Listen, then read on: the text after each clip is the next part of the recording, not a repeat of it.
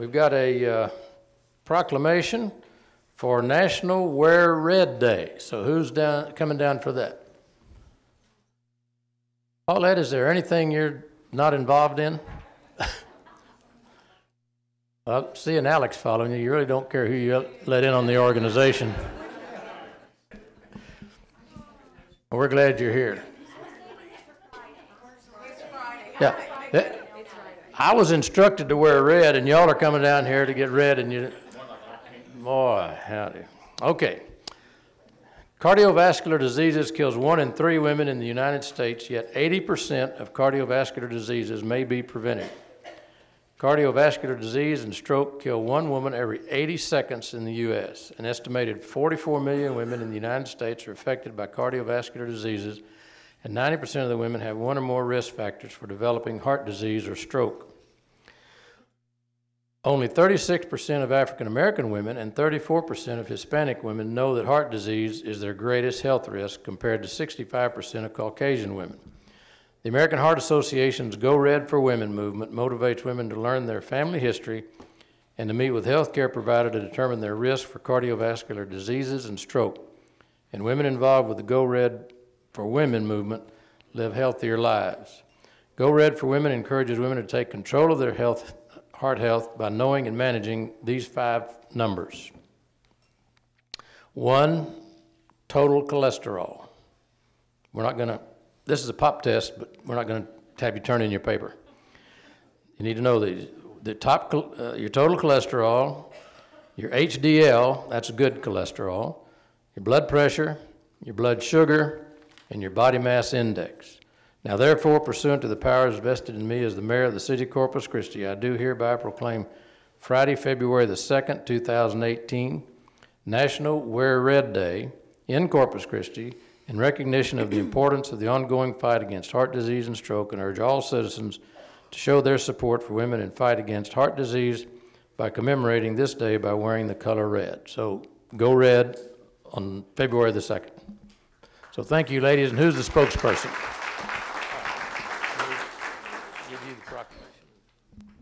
Thank you so much. My name is Erin Wilder, and I'm the Executive Director for the American Heart Association. And we do want to encourage everybody to wear red on Friday. That's just about celebrating all of the women in your life and bringing awareness that heart disease is the #1 killer of women. And we definitely want you to share on social media, #CorpusGoRed, to make sure that we're building that awareness as well. Do you want to go ahead and introduce yourself? Marcy Rodriguez. I'm Brittany Sandback, and I'm with the American Heart Association. Paulette, and we are always looking for more Go Red women and Go Red men. Alex Garza, I'm a Go Red man, but it's about education, and this is what we hope to be able to accomplish this week. Thank you. Well, thank you. Let's get a picture here.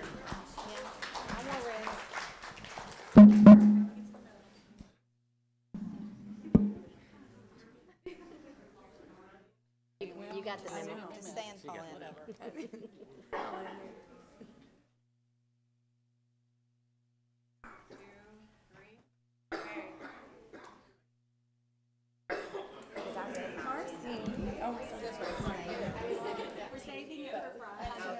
Get to this one, I'm going to help you with it.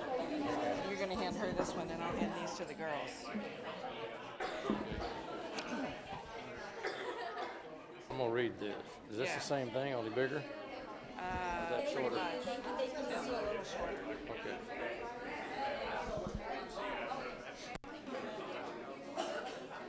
Huh? Do what? Is Dr. Garza next? Yeah, are you doing that? Come on.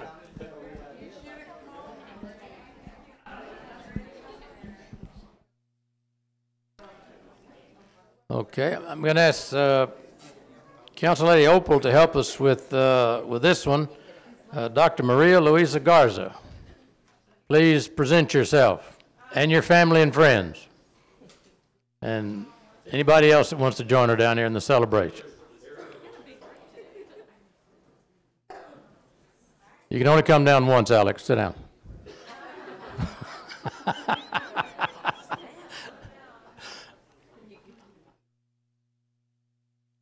come on down.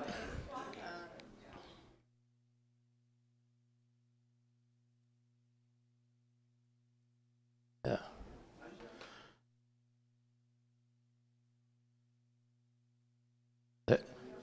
No, come on in here.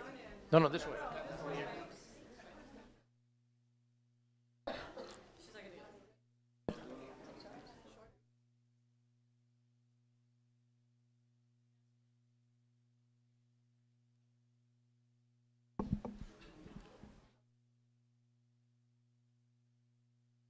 No politicking at City Hall.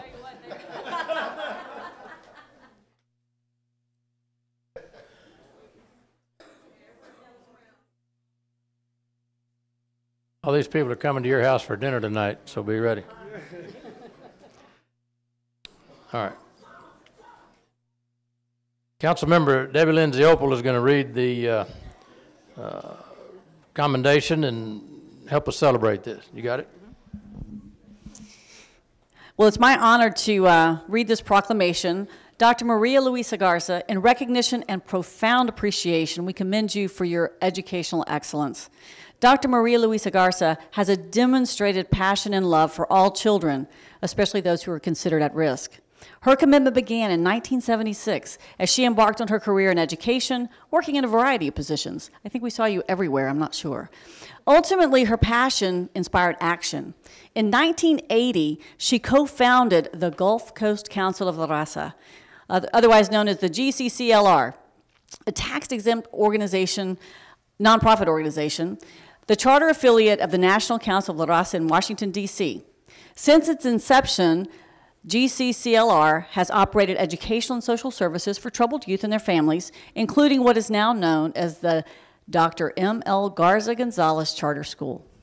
In 1993, under her leadership, the school, then named the Academy of Transitional Studies, achieved accreditation from the Southern Association of Colleges and Schools and began accepting students from the community that had been removed from their school campus due to disciplinary reasons. In 1996, the school applied for and was awarded charter school status. It was built in 2002 and officially opened a more than 60,000 square foot campus at 4129 Greenwood Drive. As the founder and superintendent of the Dr. M.L. Garza Gonzalez Charter School and CEO of the Gulf Coast Council of La Raza, Inc., Dr. Garza has positively impacted the lives of countless students and their families.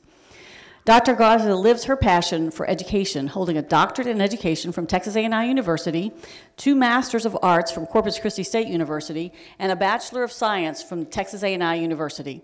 She holds many professional recognitions and has generously donated her time and expertise to state, local, and national organizations, especially those improving the lives of children.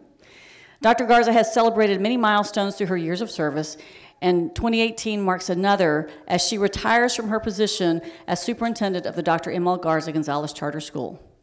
Her passion, commitment, and inspiration leave a legacy for her students, faculty, board, and all of those who have worked with her through the years. Congratulations.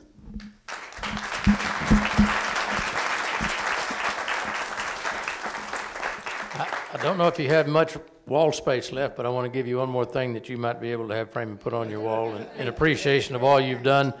And you've been here a long time making a positive contribution, and the city's better for it, and we appreciate it. And we just hope whatever you do in retirement, you enjoy it for a long, long time. Good to see you. You have anything to say? Appreciate it, please. Yes, I do. I am here to receive a commendation, but I do want to share this minute, this time with all the people who accompany me here. Because without them and without the help of the community, we would have not been able to achieve what we have achieved. Nobody can achieve a dream alone. And I have the city council people, your predecessors, to thank for being on my side all the time. And I want to really call for an applause for Attorney Armando Cavada. Thank you. And our past DA, Carlos Valdez, and his wife, who worked there as a counselor. I want you to know that Armando Cavada was the attorney who did all the legal paperwork for the Gulf Coast Council of La Raza to be what it is now. And I want to appreciate that very much. He did it absolutely as a volunteer. Thank you, Mando.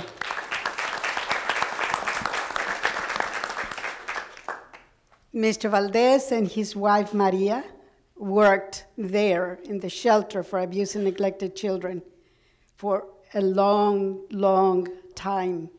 She's a wonderful people. He is a wonderful person, and I have them to thank as well. Please applaud for them. Thank you. And my son, my CPA son, Ernest Garza, who has always been my advisor, my support, and the main person who stands by me regardless of whether it's a good or bad situation. Thank you, mijo. My staff who is here, my staff has always been diligent with me. Let me tell you, not everybody makes it in our school and in our social services because they're hard.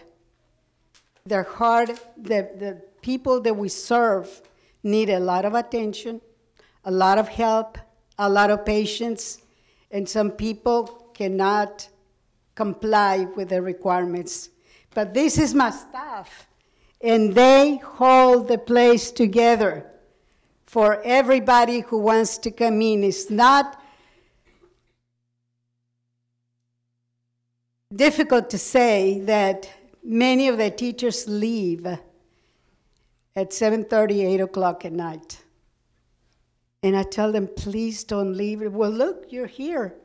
And I said, yes, but I'm going to leave for the night, so please leave. I don't want you here working this late. Tomorrow will be another day. So Judge Valderas has always been on our side, and I appreciate that too. I have my board members, three of them, because two of them, many of the others have jobs and could not get off. But Mr. Mario Munguia, my chair, has always been my supporter.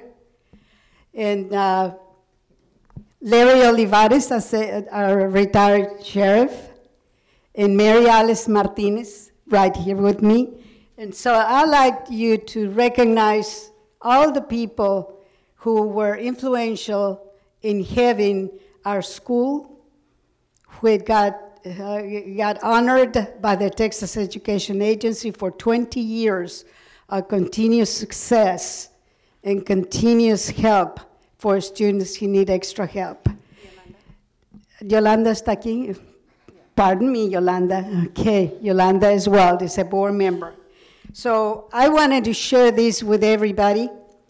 And to City Council, I want to thank their understanding that we needed a facility that would be the Corpus Christi facility for students who need extra help in counseling, drug abuse counseling, prevention of too early childhood, pregnancies, and we just have graduated many, many kids that would be in the correctional institutions right now. And they are now, I was telling somebody earlier on, teachers. They are people who are workers and good taxpayers. But I have one, and I say that I have one who went through Harvard School. He's a lawyer in Houston. Alton Hall, if anybody knows him. That's the star of the whole programs. So thank you very much for allowing me to speak and tell everybody how much I appreciate it. Mario, the chairman of the board, I really appreciate that. Thank you. Thank you very much. I don't think she's retiring. I think she's just getting started.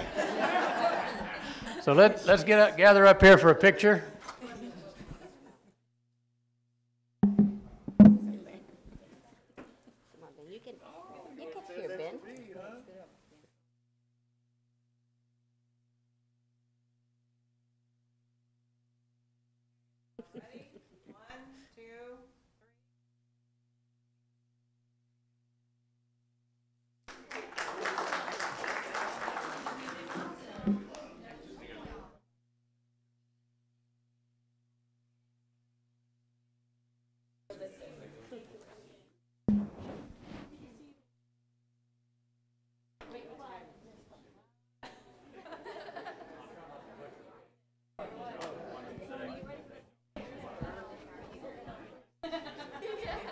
Yes,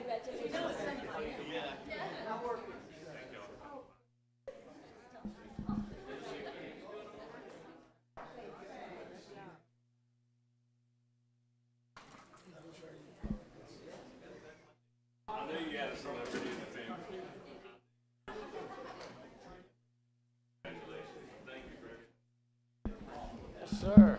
Take care.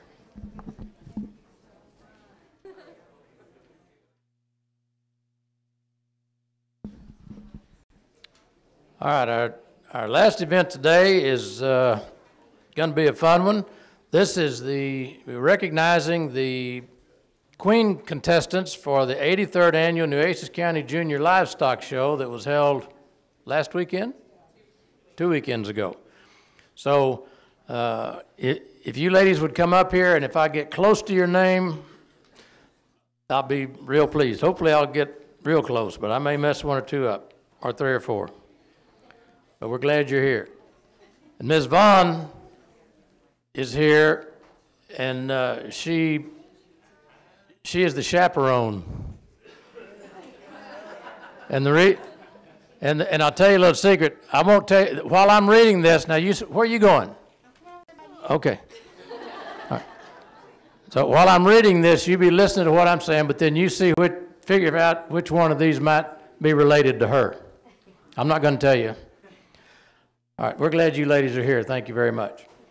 The first Nueces County Junior Livestock Show Queens Contest was held in 1963, and Patty Wilson, who represented Bishop 4-H, was crowned queen. The Queens Contest consists of categories including pre-interview, western wear, where the young women introduce themselves, evening wear, and talent portions that they are scored on by a panel of judges. The top 5 contestants, having the highest combined score, are announced then and re-interviewed. The judges then select a queen, and 1 through 4 are runners. This year's queen contestant had 17 contestants that attended Banquetti, Bishop, Calallen, Flower Bluff, Tolosa Midway, and Veterans Memorial High Schools. Congratulations to the 2018 Nueces County Junior Livestock Show Queen, Rebecca Pledgens from Calallen, FFA. Where are you? All right. I was turned around. I didn't see the queen. I'm not that dumb. I didn't see the crown. Sorry about that. First runner-up and Miss Congeniality, Ann Powell from London 4-H. All right. I think there's a movie, Miss Congeniality or something, I mean. Okay. Second runner-up. Oh, here we go. Paitlin Havelka, is that right? Lone Star 4-H, where are you? Did I get close? I was, all right, y'all keep trying to figure out. Third runner-up was Emily McClendon, Nueces County 4-H Ambassador. Fourth runner-up, Aubrey Zickfus, all right. Chaparral 4-H Club. And top, where are you? Huh? She's not here. Top talent, Genevieve Torres, Flower Bluff, Padre Island 4-H Club. She's not here. Well, it's a long way from the island. The following young ladies also participated in this year's Queen Contest. Maya Fulbright, Bishop FFA. Is she here? All right. Kylie Hamkin, Annabelle 4-H. Matson Kappa, Tolosa Midway FFA. Riley King, Traverland 4-H. Where is Traverland? Traveling 4-H. It's a group that travels to another state during the summer to visit with 4-Hers in that. Oh, pretty nice. Traveling. Well, I thought that, but I thought, well, maybe there's a little town called Traveling. I don't know. Maria Lopez, did I get that right? Maria, huh? Lopez. Run in JM 4-H. I'm not going to ask if that's a running group. Sounds like it is. Jacqueline McClendon, River Hills 4-H. J.C. Monte, C&T 4-H. Courtney Robertson at Blunser. Jimmy Ellen Savage, is that right, Jim? At Banquetti. Carolyn Underbrink, Tejas 4-H, and Madeline Williams, Veterans Memorial FFA. So they represent not only Nueces County Junior Livestock Show, but they represent their family, community, school, and 4-H or FFA in the chapter. Once the Queen contest is over, the girls are busy participating in the parade, livestock show judging, award presentations, and the blue ribbon auction by helping line up exhibitors, assisting judges in the arena, distributing awards, taking photos with ribbon winners, helping buyers complete their bid sheet. That's real important. And they're very busy and tired when the show's over, but it's rewarding. Life-changing experience teaches them responsibility, leadership, time management, and builds confidence in their ability to speak publicly, along with being a great role model for the future. So we appreciate you girls getting involved, and we want to congratulate all of you. And any one of you could have been the winner, and that's why they tell me if you get in politics, 2 things you don't do is judge beauty contests or food cooking contests. So don't ask me to be a judge in either one of those, because that gets you in trouble. But we congratulate you. Let's give them another round. That Junior Livestock Show is a tremendous program. And she's going to say a few words, and then you identify who you're related to. Okay. They haven't figured it out yet. Okay. First, I just want to say I am so honored that we are recognized in this organization, because it doesn't get enough coverage. It really doesn't for the county. This is a unique group of young people that participate in this show every year. They start, right now they're starting for next year. They start when they're very young. My granddaughter and grandson started participating, I think, around 3rd grade. But they not only learn, they learn how to manage their money. They learn responsibility. They have integrity and great character. And one of the most important things is you will not hear any of these kids not say, yes, ma'am, no, ma'am, yes, sir, no, sir. You don't hear that much anymore. So if our future is represented by here, we're in good shape. I want to announce, talked about Miss Penny. Can she say something, please? Because she is in charge of these ladies, and she runs a really tight ship. When my granddaughter and one of her friends were sitting on the stage, short story, they were chewing their gum. Well, all she had to do was kind of point and tell them. My daughter was sitting in the audience, and she swallowed hers. So. Thank you, and thank you so much for the opportunity to commend these young students today. We really appreciate you allowing us to come out. They're a great group of girls. Some of the other girls could not be here because they're busy with dual credit classes. They are at the Fort Worth Livestock Show. Just a lot of things, because these are the cream of the crop in the 4-H and FFA world in Nueces County. So thank you so much, and I'm going to let Becca say something. Thanks. Just on behalf of all the Queen's contestants, we really appreciate y'all letting us come here today, and thank you for highlighting us, because we truly do believe that the Nueces County Junior Livestock Show is really something to be proud of, and we're all really proud of each other, and we're proud to be part of this, so thank y'all.